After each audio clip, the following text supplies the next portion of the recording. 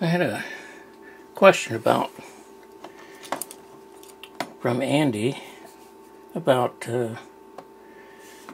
remotes. And this is a TV remote from a Philips. And well, there's all kinds of patterns that they use because different companies have to use different patterns. Otherwise they get sued, of course. So there's just all different kinds. And this is a laser receiver from the old Heathkit course that I took several years ago. And let me turn it on. That's the fluorescent light. But we can actually hear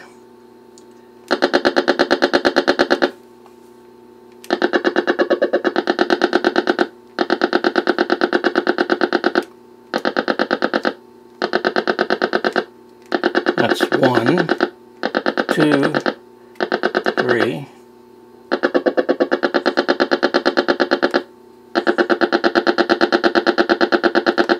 So you can hear that it's pulsed and modulated.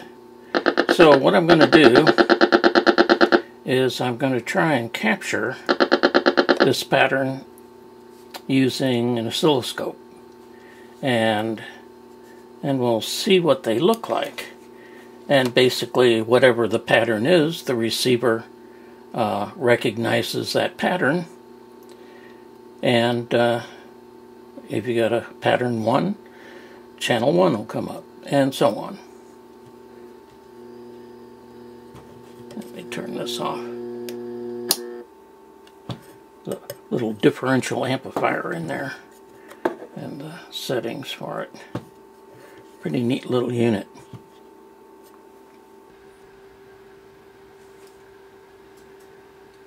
This is the remote I'm using.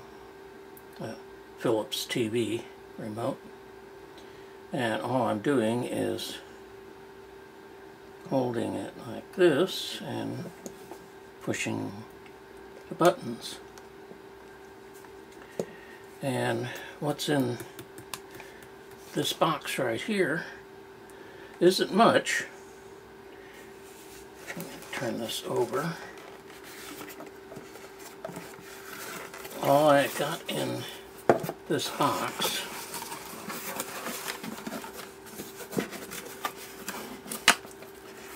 is a photocell.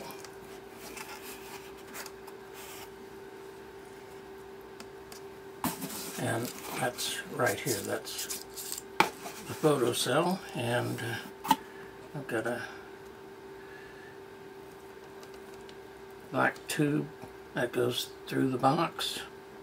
That way when I got the box closed like this, it's pretty well black inside. And this works pretty good as a receiver. And it doesn't cost much either. Okay, I've got the remote set here. I'm going to push 1,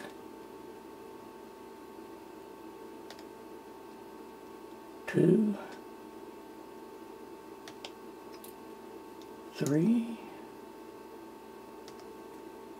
4, 5. Oops, let me move that over so we can't get that to capture. There we go. 5, 6,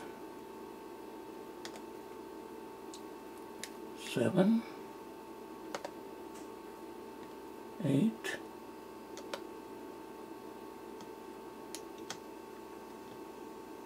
9, and 10.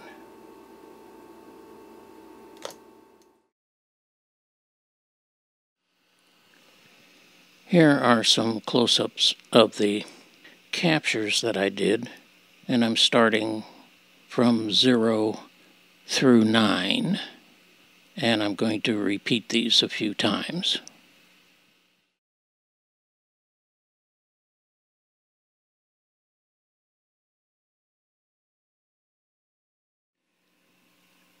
These patterns remind me of a key. Now if you take a look at this key, it has bumps, and they're physical. But the patterns coming from this remote has bumps also in particular places, but these bumps coming from the remote are strictly in time.